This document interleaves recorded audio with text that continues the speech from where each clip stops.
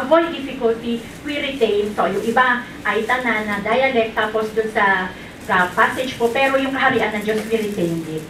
So, yun na nga po. And I observed na when they heard, kahit man lang yung gospel reading, sa salita nila, iba, parang nagkaroon ng spark, parang feeling na mga Aita bumaba sa kanila ang Diyos. Kaya kanina po, relate ako dun sa Kimial po ba yun? Naalala ko po talaga yung mga Aita. Kasi, yun nga, akong Ginoo. Kasi ang alakala nila, yung pinatubo ay Diyos na nagalit sa kanila, kaya sumabog. Kaya nung time na yon, noon pa lang nila nakilala ang Diyos. So, para sa akin, hindi ito Pinoy version, kundi Aita version. Pero, ang tanong ko po, if I'll be given a chance again, halimbawa, para maging close to their heart yung celebration ng Eucharist, would you suggest na, kahit hindi kami authorized po, pwede pa rin po namin bang gawin yun na mag-translate para lang mas maintindihan nila. Although ngayon, 25 years na po ang Paschal Mission ng Siena College doon at malaki na yung pinagbago, marami na mga batang nag-aral. Salamat po. Thank you. So, bali, ang tanong mo, Rachel, yung kung magta-translate, no? Kung pwede yung gano'n, yung ginawa ninyo. Well, ang impression ko, yung inyong halo-halo, that is heterogeneous language as a matter of fact. All you need to do, heterogeneous kasi pinaghahalo-halo nila. Pero syempre, offhand, hindi ko alam yung sitwasyon, mahirap. Pero pwede yun, kung sa pwede. You know, when you're translating, you are first bound to your source. And then go to your receptor. How will the receptor understand it? Okay? So, yun ang importanteng bahagi doon. And then your question, if you will do it for the Aita, will you do it something like the Pinoy version? So many things, I cannot simply say yes, because of those requirements of a translation. I have to know what is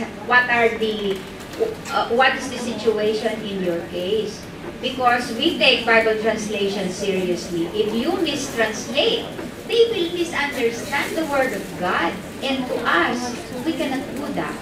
That is why understand the text very carefully, and then you translate, and making sure that you have the you know, in my definition, equivalence. Okay, there has to be equivalence. So, Bible translation is a very serious matter. So we cannot take it lightly, because we have a responsibility to our audience, if that is really what the Word of God is saying. And then you communicate it correctly. But you have a very challenging situation there. But try to, but there are, mag-indi, I think there is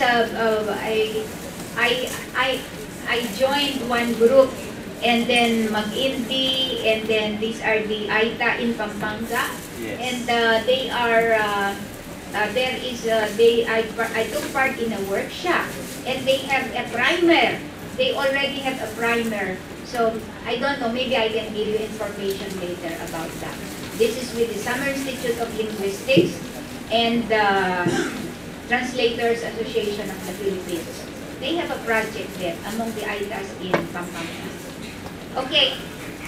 Thank you very much for all your questions. You're well thought of. And now we have called on Mr. Raywell Ritosenio to do the honor of awarding the certificate for the speaker.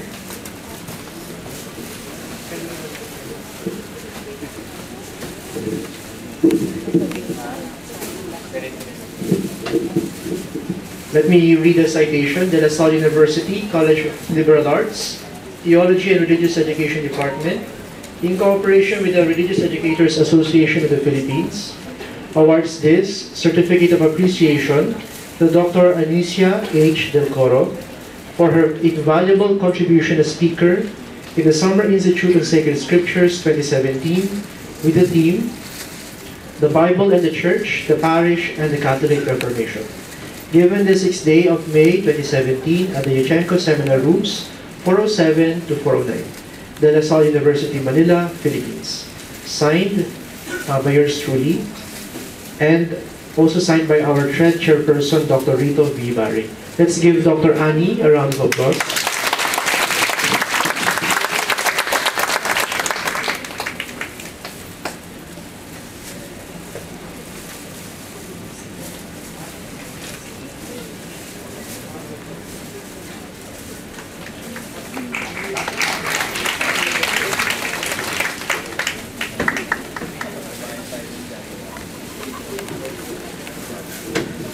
May we also call Dr. Nora G. Lucero.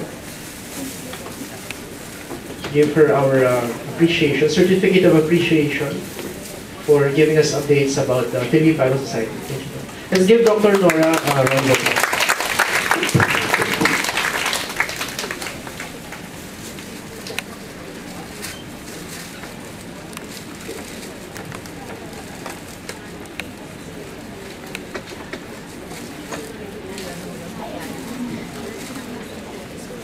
We may now have our lunch break. Have a good lunch. See you at 1 o'clock p.m. for the continuation of the lectures.